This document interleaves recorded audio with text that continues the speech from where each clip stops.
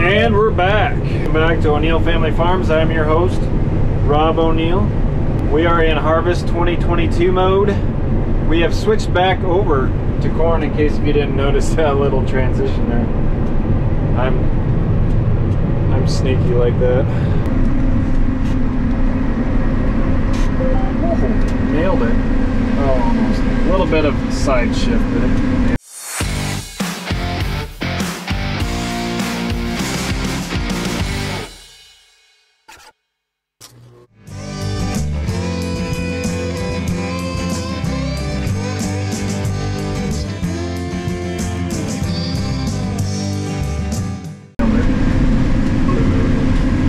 Today we're in some hailed corn. This corn got hailed, I think, my brother said roughly 4 times this year. It had a lot of issues this year. It's just me and my machine up here.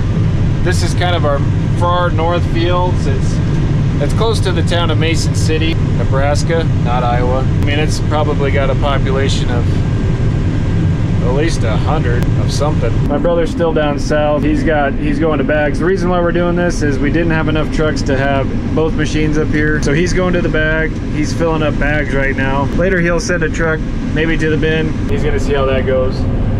But that's what we're doing right now. So far though, we've picked a few fields of corn. They've been doing better than we thought, probably. I mean, not last year good, but one of them, you know, was really well, and the other, you know, kind of impressive. The hard thing for these fields to do, anything that the pivot water didn't touch, there's not much there, but whatever the water did touch, it helped tremendously. So that's kind of the biggest limiting factor is we're in a drought right now, and water was a huge limiting factor for us this year.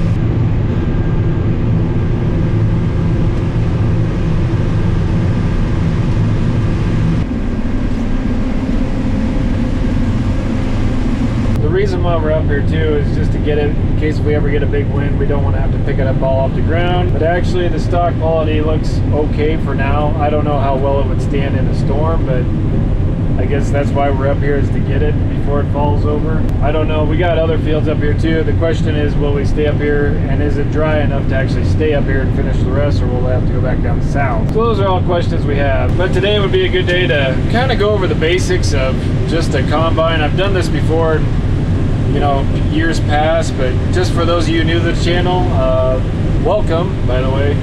And also just to kind of catch everybody, get everybody on the same page, and maybe I missed stuff on the last one. I'll kind of try to do most of the stuff obviously from in the cab first, because that's where I am and that's where I hope to stay the rest of the day. Like I always say, I would rather be bored, because that means you're actually getting stuff done instead of out working on a bunch of different stuff. So I'll flip it over to wide view here. So what we're running is a John Deere S770 combine.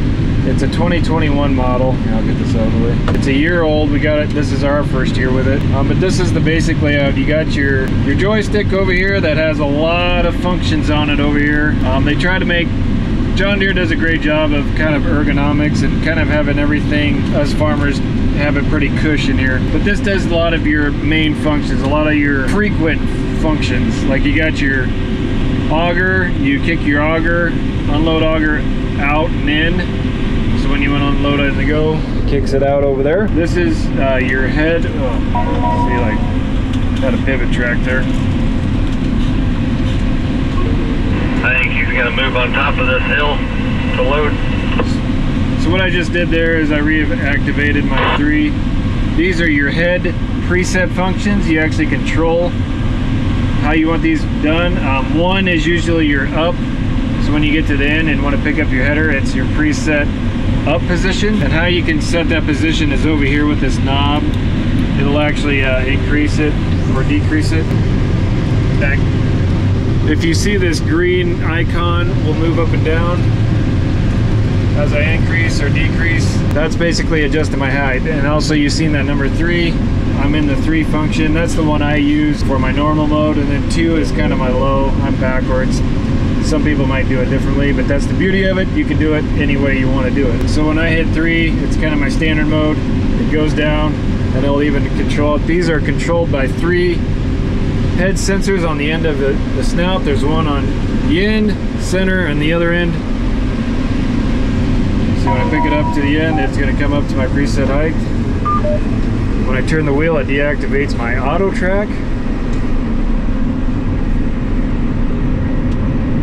This is another time. I got speed functions. This is kind of my field speed I have set at. If I want to kick it up a little bit, I can come up here and I have it preset to 8 mile an hour, so I can kind of boogie over to the next part of the land. Say I want to get ready, I can kick it back down. And then this is my auto function. This will kick my auto track in. And then I can hit my 3 function, lowers my head. And then we're off to the field. Or off through the field. And this E function is kind of nice. These are programmable buttons. So when I engage that, I have it set to engage my harvest track, if you've seen that. But anyway, I can come in here to my advisor and I can preset my speed, and it's basically set to how my combine is doing. I have all these turned on. I have my auto maintain, I have my active terrain management. We'll come back to that. But anyway, it's a preset speed, either to the combine performance or your max speed that you set for it. And right now I have it set at 3.7 or 3.6. We're not in very great corn right now. This has been hailed, like I said before. Not too up through here. But anyway, that's kind of what that button does. Over here we also got more multi-unit functions. This one will actually tilt the head back and forth. It's got fore and aft tilt, so this head can actually go back and forth. It'll show up on my screen. I'm tilting it back and forth. And so you can kind of preset it which way. That's kind of a nice feature. These you can program them to do other things, but I don't have them set to do anything else. Say if you had maybe machine sync, which controls the auger wagon, you can set them for that. I don't know exactly. You also have more over here, programmable things. In order to do that, you come down here to this button here, and this will come through, and that'll actually program. You can set different programs. So if you see back here, I have this roller knob. I don't know if you can see it. There's a roller knob right there. The row sense, I got fingers on this head. Row sense is an auto track system that has fingers that come through. It's actually in one of those, between those snouts up there. I don't like using that. It's always shifting wrong and I don't like it. So I use our field headings from the planner and I program them in here, and see if it's just not quite right. I use that roller to kind of reline that back up. So I'm gonna like toggle it back and forth and kind of say I want to get back on. In the hills, it just seems like it works better. That row sense thing will kind of dog track, and then you're always leaning your corn over. That's my experience. So this is a quick way to go back and forth. I'll just roll it. Say I want to bump to the left, I kind of go like that, right? That's all kind of off a feel. It's really slick to do. If I click it, it'll actually center it. Say if I'm way off, I'll drive it over, click it. It's actually got a button in that roller, and I'll click it and it'll kind of line it back up quicker. So there's all kinds of things to do with that. Like I said, this is my head up and down, side to side. It'll tilt it manually. This will do my deck plates. So this head is equipped with hydraulic deck plates, and what that is it's kind of the fork that brings in that head. So say that row there, the deck plates kind of looks like my fingers. I can control those to be wider or narrow depending on the residue and ear size coming in. So say if I want that narrower, I can push it in, it makes it smaller. If I want it to go wider, push it back out. We'll go to number 5. That's kind of where I've been running it for these conditions. Up and down is my head speed. This is equipped with a 5-speed feeder house. That's a transmission that can speed up or slow down my head. So right now I've actually been running it on 2. So I just click it, speed it up, speed it down, depending on, like I said, speed, combine speed, and residue conditions and so forth. Time for the union mandated break. So while I got some time and the grain cart's dumping, A lot of these newer S-Series combines are equipped with a camera system on the side.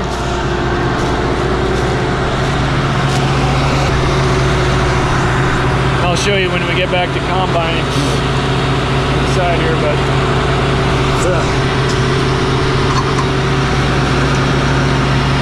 dirty. So this guy right here is a camera. How rude. So if I pop this guy out, this is a camera up in here. It sends that grain through there and it's taking a picture all the time. And it shows you how good or cracked or clean your sample is up in there. This is also the moisture tester. It goes up in there and it kind of comes around and it tells you the moisture of your grain. This is your tailings return. There's another camera down in here. This is kind of the dirty crap that goes back that maybe didn't get threshed right or something. And that's always taking a picture of those. So you got two layers. You got your top chopper and your bottom sieve. What doesn't make it through, there's another row in there, and that kind of cleans it a little bit more, and what doesn't makes it through there comes back up this guy and starts all over again. That's a little bit different on the bigger combines. It actually has a re-thresher system. It goes back up, but that's kind of advanced level stuff, but it's a slightly different deal. It helps. That's basically how they get their more cleaning areas, that re-thresher system.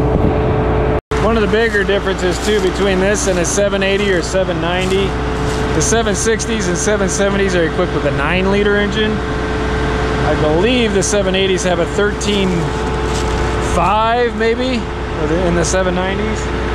So every size you got a bigger jump too with horsepower. And that's kind of one of the different. Cart's coming. Can't let them know I'm vlogging. So on these smaller frame well, it's smaller now compared to the X9s.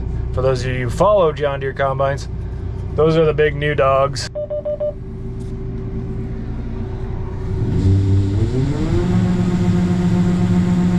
When I went outside, you get these climate control cabs, and you kind of just keep setting it to where you want it to be, and get outside and you're like, oh, it's warmer than I thought. So, but no, that camera is kind of dirty now, but oh, that's because I opened. So that's that camera system on the side. This is what it's doing. This is the grain, the clean grain elevator, the first camera we looked at. That's what it's taking a picture of. As you can see, the sample's got some sticks and stuff in it. It'll clean itself out here after a bit because I messed with it. But then we got the secondary camera. That's kind of what the tailings camera is. See, it's kind of the junk that it's kind of set to go through the system again. That's what it's taken back up into that tailings return or auger. Sorry, I had the music on. So what this also camera system allows this machine to do is you're able to kind of set it to where you want it, and then it automatically adjusts. So we got the auto maintain feature, which this is kind of how it's going to respond to grain loss, broken grain, foreign material. Going to be all continually monitoring that stuff. You'll see here it'll highlight these grains in different colors. It'll tell if it's broken, foreign material, light or heavy. That's kind of what it's doing. Here's a bigger view of what the tailings augers look like. It's a lot of just residue basically. You go back and kind of see the different adjustments you made just to see what's worked, what hasn't worked. This is how you optimize your performance. It's kind of a cheat sheet. So if you're getting too much separator loss, you can tell it moderate, and then it'll recommend it. And then if you apply it, it'll actually automatically do it to your machine. Then you can kind of see from there.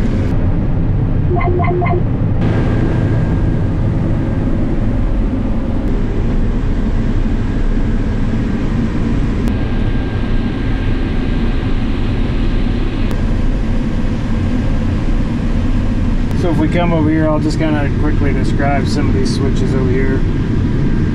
These are the main ones to turn on your separator, your combine pusher, and this one's your head. This one kicks on your head. You just kind of push down and go forward. That's that. These are your RPM gauges. Instead of like a infinite throttle, you've got 3 stages, which basically you're either usually on all the time. That's kind of why they just have 3 modes on these Deeres. They've always kind of done it. I even remember the 9500 I ran when I first started. It only had 2 speeds. You had low and then you had high. So it's always kind of been a John Deere thing to do it like that. This is your road mode, so when you take your head off, it kind of locks everything in, like your auger, your feeder house, which is that guy right there that your head hooks up to. You just click on that guy and he takes you into road mode.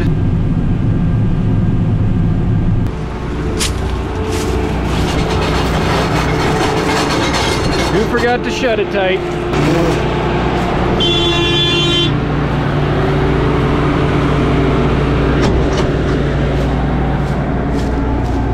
I like stuff growing. Pennycrest. And no, that's not a cover crop.